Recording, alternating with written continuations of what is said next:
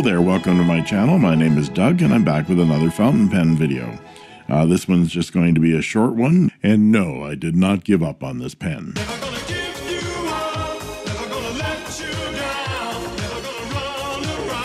This is an update to the video I did on the Pelikan M200 that belongs to a friend of mine.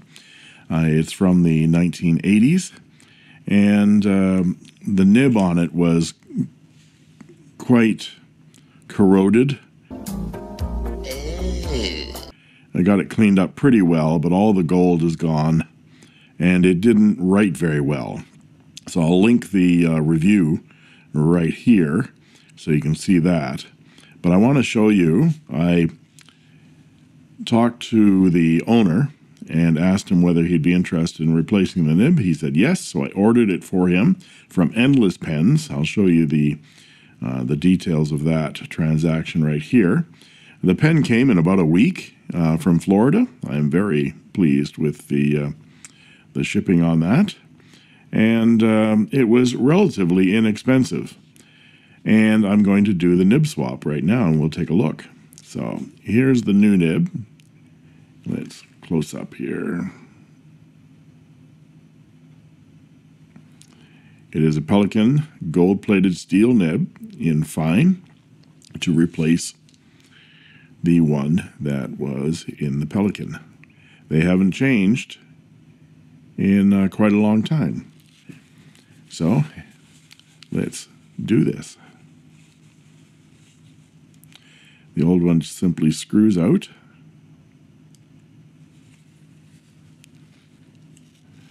And the new one simply screws in. It's just that fast and easy, ladies and gentlemen. You're gonna love my nuts. Watch this. So easy, one finger. If I can do it with one finger, you guys can do it with your whole hand. Kids can do it. So I'm gonna let some ink flow because I have inked this pen back up again, and we'll write with it.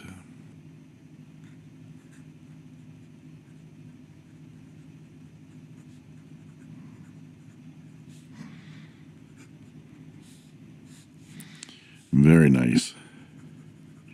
Very smooth. Very wet. That nib is perfect.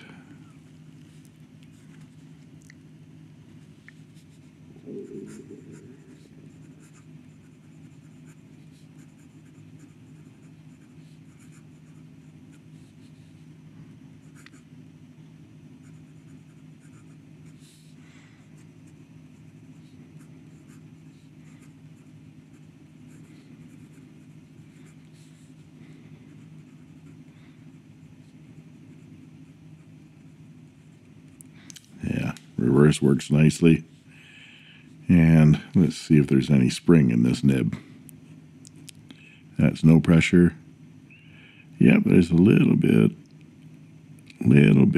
of spring. But it's a steel nib. But that's lovely. That's taking this pen back to the way it was when it came out of the box. So I'm sure the owner will be very pleased with this pen. I'm going to clean it out, clean it up again, put it back in its case, and send it off to him. I know I'm very pleased with it. And that's my short update. We return you now to your regularly scheduled program. As always, thank you for watching.